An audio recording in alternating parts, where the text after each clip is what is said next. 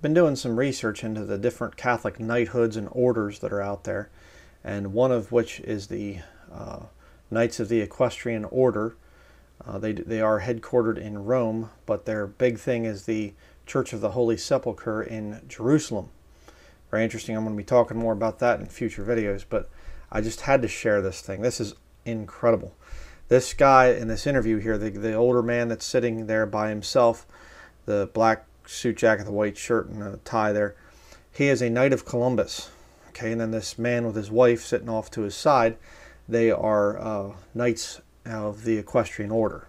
Both husband and wife, usually get into the thing. The women wear black, capes with the Jerusalem cross on the arm, kind of over here, kind of like the Nazis wore their armbands.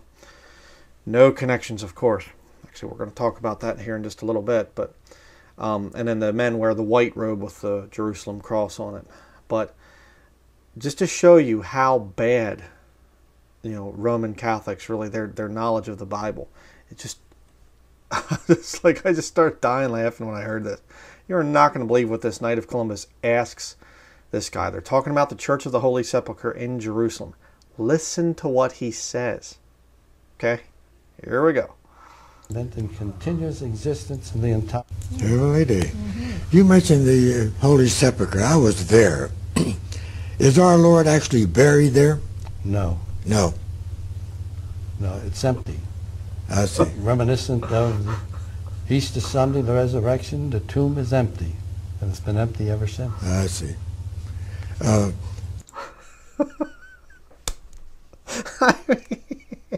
You can't make this stuff up. It's so insane, I was at the Church of the Holy Sepulchre. Is our Lord buried there? I mean, is Jesus buried there at the Church of the Holy Sepulchre? I'm not sure. And he goes, no. And the guy goes, I see. Oh, okay. Kind of like, I thought he was.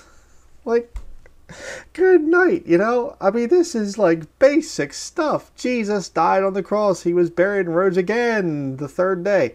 Hello, And the guy talks later on in the interview, this Knight of Columbus guy, he talks about, going and meeting with the Pope and things. And he's like talking with the Pope and stuff, and Pope John Paul II. This was recorded in 1994. High-level Roman Catholic Knight of Columbus, and he doesn't know that Jesus is not buried. Let that sink in for a minute, okay? You say, why would that be? Well, if you've never heard of this, the Catholic Church has what they call incorruptible saints. Just do a little Google image search for it. They have dead bodies of their saints, and they put them in glass cases. I mean, she looks a little corruptible to me, I mean, really, seriously. You go around and you can see these dead carcasses that they ship them around and stuff like this. I remember James and Patrick, ex-Catholics for Christ, had a thing where they actually had brought the body of some nun or something like this to this cathedral over there in England. And it was like just lines of Catholics, just waiting to see the dead body. I mean, look at this woman here, just kneeling there and, smiling beside the dead body here. Oh, look, isn't it so neat to just be in her presence? This dead, rotting corpse. Well, not rotting. She's embalmed, excuse me. Yeah, a little creepy. Just slightly creepy. Just look at some of the pictures here. I mean, I'm not even going to zoom in on this one here, but yeah, okay. Yeah. I mean, that's why this guy is the body of our Lord there in the tomb, No, he rose from the dead. Oh, okay, I see. Yeah. But you get towards the end of this thing, this interview here, and he actually says something which I think is very interesting. This Knight of the Equestrian Order. See if I get the time right here. 30 minutes and 56 seconds about there. He actually talks about the Catholics and the Nazis, working together, and they kind of hid some of them. And he's like, but, the German soldiers were told that if they heard any of the holy sites, that they would be excommunicated from the church. Watch how nervous this woman gets. This wife of this, Knight of the Equestrian Order. Watch how nervous she gets. She gets all fidgety and is like trying to say something to him, like, shut up, shut up, See, because back when this was recorded, this is kind of, I guess there was some internet back in 1994, but not a whole lot. And certainly not worldwide. The people using it all over the place. But so this is just Catholics speaking with Catholics. So they don't really have much fear about bringing out some of the truth. But now, it's online. And so people like me, Bible-believing Christians, can come out and pick this thing apart. And it's incredible. If you want to know about the Knights of the Equestrian Order, it's the oldest military order in Catholicism. Very, very powerful. Extremely powerful. Very rich, wealthy, influential people, which I'll say more on that here in just a minute. But listen to what he says and watch his wife's reaction. If you destroy this church, you have to destroy me. And he said they wouldn't burn down the church in reference to burning the monk, because if you recall, in World War II, the Vatican City State was sanctuary. And Pope Pius XII threatened to excommunicate every German in the army if they destroyed or harmed the Vatican City State. That's it. Well, I see we're just... I see we're out of time. Yeah, I bet. But did you see her? She's like, forget it. You're just like, just got all nervous. You see, because the Vatican, they try to say that, like some will say the Vatican was like a safe haven for Jews and stuff. No, it wasn't. No, it wasn't. It was a safe haven for Nazis. And of course, they were given direct orders, don't harm anything. And it was both Germans and Americans and any other forces and things like that. Your name is mud if you mess with Roman Catholic sites. Why? Because the Vatican controls the governments of the world. Absolutely. But see, here's the important thing that you need to come away with this whole thing. See if I can get a picture with all three of the little funny bunnies together here. Okay, there you go. Again, people will say, well, the Vatican is just a small little thing over there, and you got the Pope and some priests and some cardinals and whatever else.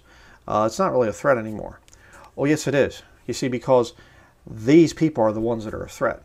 It's a bunch of old people that are into these weird Catholic knighthoods.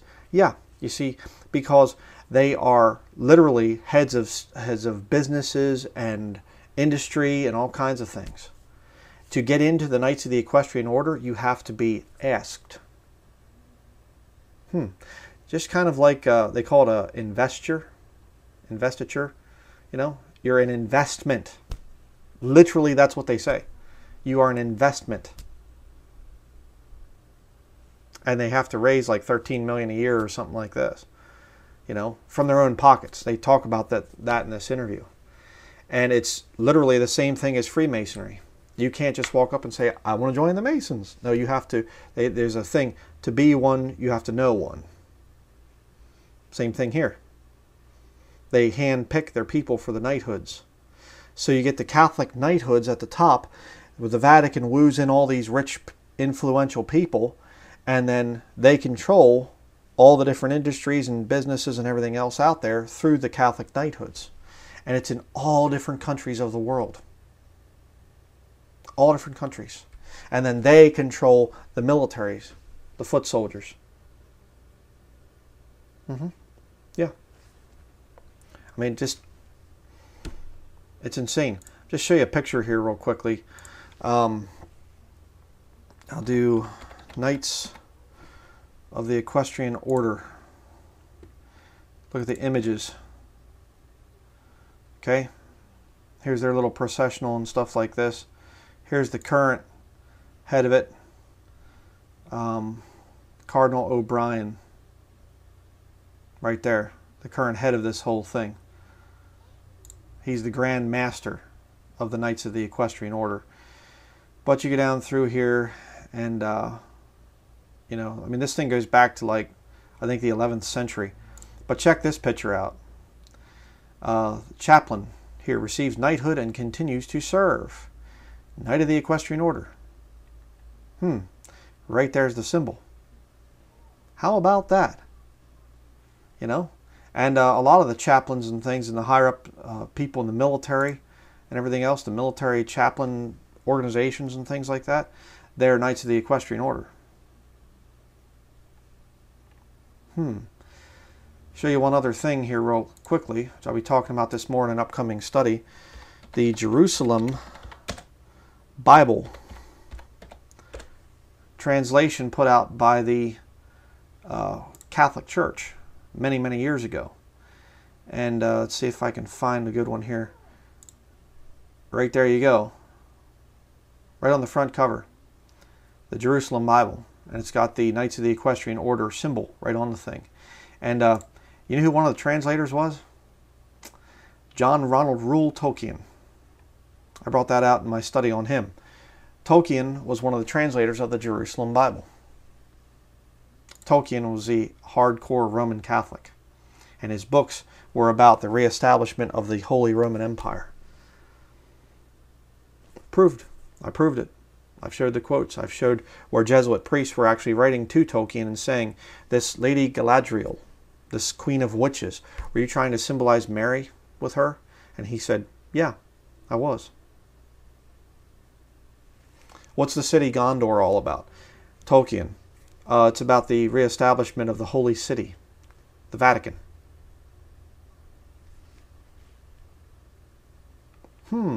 Interesting. But yeah, this is one of the many knighthoods of Roman Catholicism. You know, just insane. And these very rich, powerful people are part of it. And to get in, you have to know one. So, just thought I had to share that, though. You know, this thing of I didn't know. You know, is our Lord's body, is it buried there? You know. You know, no, he rose from the dead. Oh, okay. I see. That's interesting. Again, let me just close with that thought there, because the reality of the whole thing is you can be a high-level Catholic and not understand just the basics of the gospel. And these people sear their consciences big time to get to where they are. So, stay away from Roman Catholicism. It is a very wicked system. Certainly not the system that Jesus Christ founded after he rose from the dead. Okay? Thank you for watching.